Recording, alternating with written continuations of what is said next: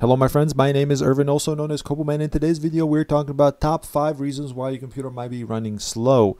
Number 1, background processes. Number 2, low RAM. Number 3, computer updates. Number 4, virus or malware attack. Number 5, computer overheating. And as a bonus, I will talk about why a video game might be running slow. Alright, let's look at number 1 reason, and that is background processes. So what is a background process? Well, it's self-explanatory. It's a process that runs in the background, or a program, if you will, to make it a little bit easier to understand. So you can find these in your task manager. If you right-click your toolbar in Windows, select task manager, you can see that there are a bunch of background processes running. That's because that's the very first tab here. You can see there are a bunch of things running in the background, and some are idle with taking up some of the memory, or RAM I should say, and then there are some that are constantly running in the background like so. If you see that it's running like this is pretty normal. You know, I'd say around 5% of CPU usage max on idle is probably okay for most computers. However, if you see this go up, you know, really high, that means that a process in the background is taking up your CPU power, and every time you try to launch a new application or even just use the computer, your computer is going to run really slow. Let me show you an example of that. By the way, if you open this up in Windows 10 for the first time, this is how it's going to look like. In order to see everything, you just have to click on more details. But I digress. Let's look at an example of a background process that could cause a lot of CPU usage. So I have a EmuNet open, which is antivirus software. So I'm just going to click full scan. The reason I'm using this as a demonstration is because a lot of antivirus softwares, including this one, like to run background scans like this for viruses automatically. So they have a set schedule, and it would show up kind of like this. Now it's using up 34% of your CPU power, and of course this can spike up quite a bit, even up to 99% or even 100% of CPU usage. Now this is, you know, normal for EmuNet to do as long as you're aware. So you don't necessarily want to kill this service, which would obviously speed up your computer. So if you just go over here and then stop it, right? If you end task, it's going to stop it, and then of course you can speed up your computer like that. But in this case, you might want to, you know, stop and well, you might want to actually stop and wait for it to finish, right? So if I stop scan and then I just close, you can see that it canceled that, and now it's going to go back down to normal speeds of the EmuNet. It takes a few seconds here, and that's what happens. Sometimes you would see memory usage be super high. That could be another reason of another example of a background process taking up too much power. And now you can see that EmuNet is going down slowly here, which is really normal. So if you can't prevent a background service to run, that's probably related because it's scheduled, or it's set up to start at a startup. So you reboot your computer, or even log out of your computer, log back in, it's going to start up. And that is located in a startup menu, which is the 4th over in the task manager. You can see them here. They're conveniently positioned here, so you can literally look at what they are, and you can see which one of those actually start automatically. Here's the EmuNet. This is the antivirus. It starts automatically. I want that, and I'm perfectly okay with that. If I want to disable it, I can disable it down here on the bottom. Simply click disable. Since I don't want to do that with the antivirus, I'm just going to, as an example, I'm going to disable this audio manager, and you can see now that it's disabled. Now keep in mind, there's one more place that a computer, or I should say that a program, can run on startup and have a background process running like that. And one of those is in this location. This is Program Data, Microsoft Windows Start Menu Program Startup. What this is a path for a shortcut to be placed by a program which initiates the startup of that program that has that shortcut. So like, for example, if I have Microsoft Edge in here, it's going to start up Microsoft Edge every time I reboot the computer, which could be run as a service, as a service running that's in the background process, I should say. So if I reboot the computer, Microsoft Edge will show up here, and it's going to show in here as running. So if you have anything else in here that you find that you don't want to run on startup, this is where you would find it. and this is where you would remove it. So by default, program data is invisible. So if you go to C, you can see the program data is not there because it's a hidden folder. You can simply enable, show hidden icons or whatever, or like this, hidden items, and you can see the program data showed up there. And then you go to program data, and I showed you the, it's Microsoft. Let's see here, Windows, Start menu, Programs, Startup. Okay, now we don't want Microsoft Edge to start up. We're going to delete it, and that's that. All right, let's move on to the next one. All right, so number 2 reason is not enough RAM. So let's go back to our task manager and look to see how much RAM we have. I purposely set this up so you guys can see. If I go to Performance tab, this is one way to see how much RAM you have. You can see that I only have 4 gigabytes of RAM, and half of that is being used, which is 54%. So let's say you have a program that demands a lot more, or you want to run more than one program. Chances are that 4 gigabytes is not going to be enough. So I'm already using 2.1 gigabytes out of 4, and that's used for catching, page file, this and that.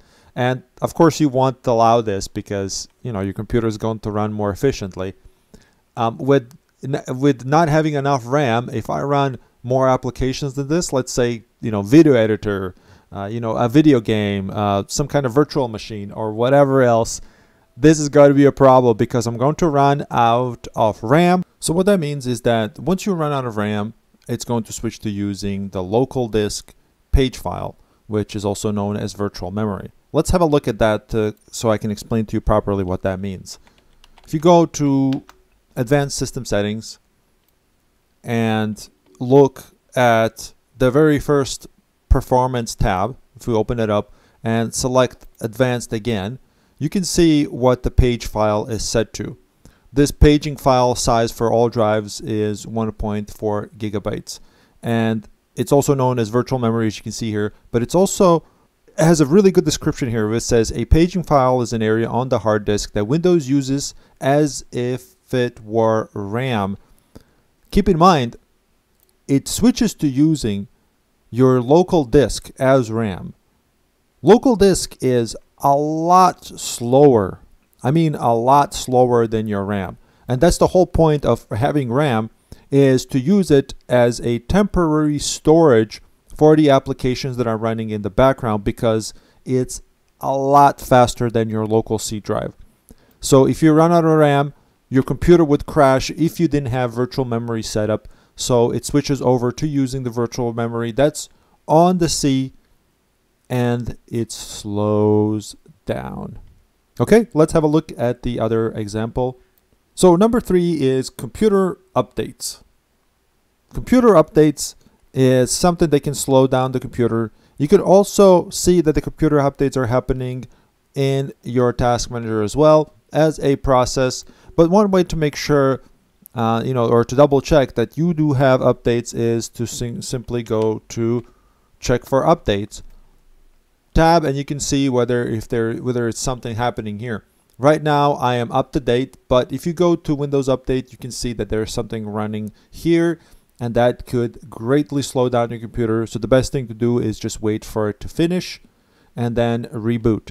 Another big problem with Windows Update is that it takes forever to reboot the computer at times, and the best solution for that is to upgrade your computer to a faster local drive, or I should say, if you have a magnetic old drive, it's best to upgrade it to solid state drive. This is why you see people upgrading to solid state drives, because they are a lot faster compared to old magnetic type of drives. And this will save you a lot of times, especially when it comes to updates or anything else that you do within the computer, and inherently will speed up every component of your computer. So I highly suggest to upgrade to solid state drive if you haven't done so already. Again, if you want to look at the examples of my gear that I use, there's a link in the description box. All right, let's move on to the other example. So number 4 example is virus or malware attack. When you have a virus, it's most likely going to act just like a process running in the background that is taking up a lot of CPU power, especially if it's a zombie type of virus. But it basically takes over your computer, and it uses its resources to do malicious stuff. And that could be presented here in CPU and memory usage, so you can clearly see that. Obviously, solution for that is to run your antivirus, make sure that everything is safe and good. But if you do have a virus or bad malware, it will be running back here, and it would look very weird. You could kind of recognize it. If you familiarize yourself with the processes that are normally running on your computer, you can see a virus clearly will be named something weird or something off. For example, it would say system 2, for example, to hide itself from a plain sight. You know what I mean? But in general, it would be using a lot of CPU usage. Sure, there are viruses that sit in the background and quietly do their stuff, which you may not notice. But if your computer is running slow, chances are that if it is caused by the virus, that it's using up the CPU or RAM power and or RAM resources, and that would be causing a lot of slowdown issues for your computer. And again, you would just use antivirus to get rid of that, or if you have to, you would reimage the computer, basically reinstall the operating system if you cannot get rid of the virus itself. Okay, moving on to the next one. So number 5 reason is computer overheating.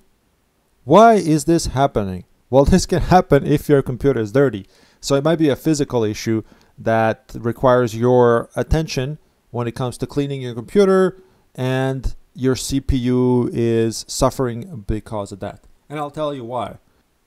So let's say you're experiencing slowdowns and then you can't tell why. Chances are that it's caused by CPU overheating due to the dust collected in your computer, or simply, CPU not installed properly. Here's an example of that. Here's the CPU that's on this computer. You can see that it's Intel 6500 CPU, and it runs at 3.2 gigahertz.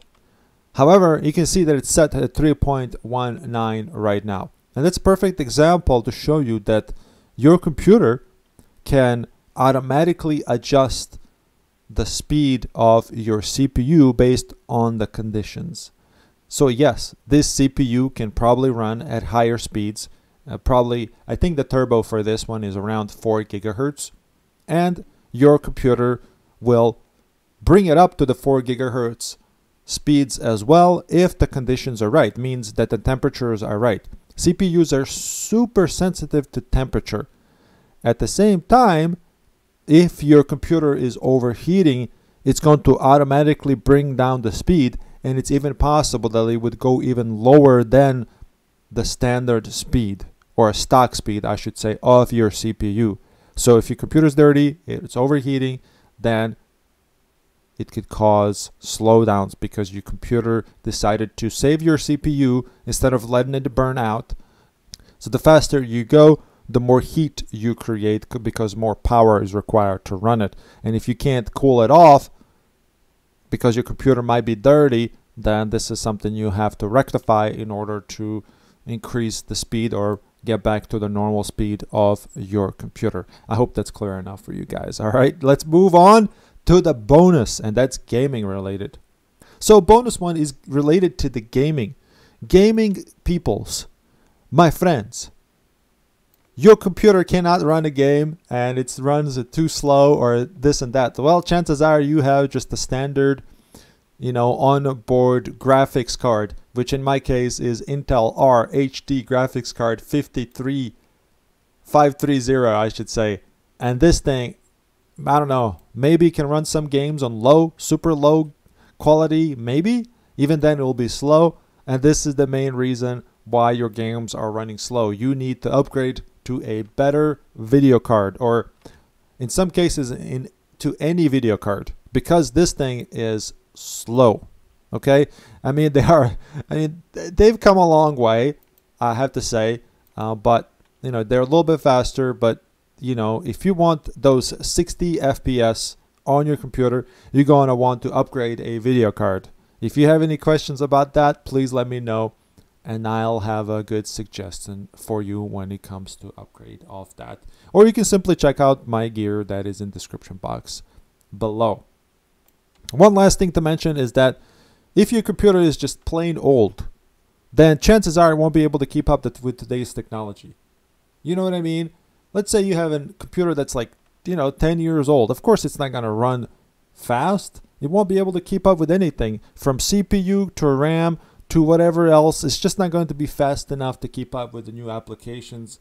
And the only thing you can do is replace the computer. It's not even worth upgrading. If your computer is 10 years old, don't waste your time on it trying to upgrade it. Just buy a new computer, guys. I hope you find this video helpful. Share it with your buddies.